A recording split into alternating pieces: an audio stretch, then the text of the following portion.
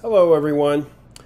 Hope you're having a great Wednesday. It's middle of the week and still a little warm, but it's better than it was yesterday. So that's a good thing, especially up here at the campground where even a few degrees less of the heat factor makes it a little easier to breathe when you're outside and when you're taking kids on walks through looking for birds.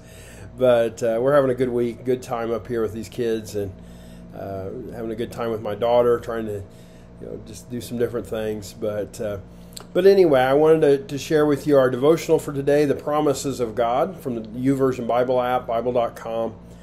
Some good stuff in this kind of abbreviated, a little bit shorter than some that we've been doing, but it's still a good study, because it's always good to be reminded of the promises of God, because I don't know, it keeps us going on hard days. I think that's one of the things about it. I mean, when we're struggling with whatever, and there's often something that we're dealing with in our life, it's good to know that God will be there for us, that He'll help us. And that's the kind of the reminder we're going to get today. And the idea is, draw near to God, and He'll draw near to you. And that's a wonderful promise. It's really a beautiful promise that we can hold on to. And it's from James 4:8. And the verse says, "Come near to God, and He will come near to you. Wash your hands, you sinners, and purify your hearts, you double-minded." Now there's a bit of a tag with this. We need to come.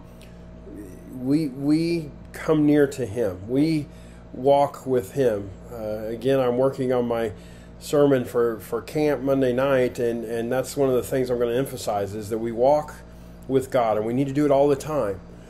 We come near to Him, and we stay near to Him, and because then He'll come near to us, and He doesn't force Himself on us. He allows us to choose what path we want to lead. We talked a little bit about that yesterday. But if we draw near to Him, He will come near to us, and then sort of this transformation happens, I think, where this verse is, "Wash your hands, you sinners, purify your hearts, you double-minded." That's sort of the transformation process that happens as we walk with the Lord, as we spend time in His presence. He will do this work in us, washing our hands, not just our hands, but our hearts.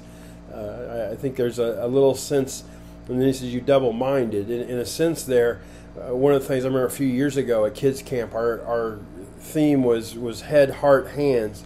And the idea being, there's certain things we learn and get in our minds, and then we got to move it south a little bit to our hearts and let it change our hearts, and then it makes its way out into our hands. And it's interesting because in this verse He mentions all three. Wash your hands, the things you do, change the things you do. You sinners, purify your hearts, inside your soul, your sort of that part of you, the feeling part of you, whatever. And then He mentions you double-minded. So head, heart, hands, and so we need to turn those over to the Lord and let Him use them. Well, let me read for you the devotional that they have with this. It says, "Draw near to God. If we step in God's direction, He never rejects us. He always embraces the truly repentant who cry out to Him for cleansing. Here God is inviting us to choose Him and purify our lives, to devote all our hearts and find greater intimacy with Him." That's what we should want. That's what we should desire, more intimacy with Him. One of the things I'm going to talk about at camp is the fact that this process of drawing near to God is something that it's what transforms us. It's what changes us from who we used to be into who God wants us to be.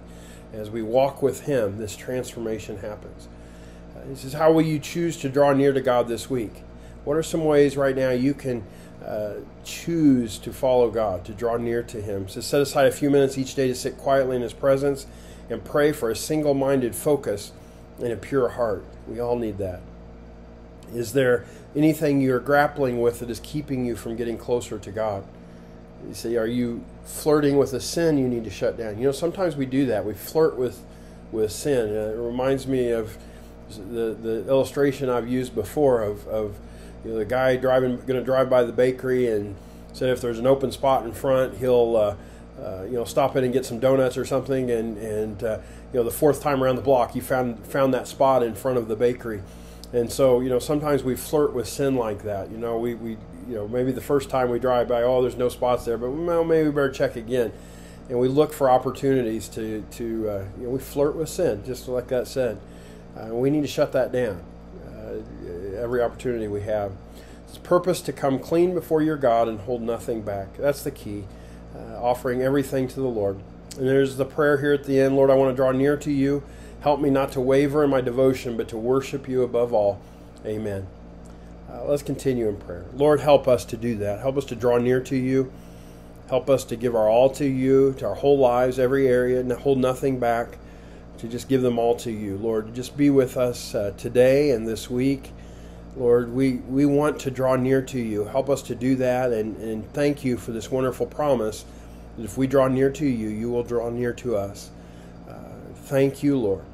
Continue to be with those that need a touch from you, those that are dealing with physical issues, emotional issues, even spiritual issues. Lord, just continue to surround us all with your presence. Encourage those who need encouraging. Heal those that need healing.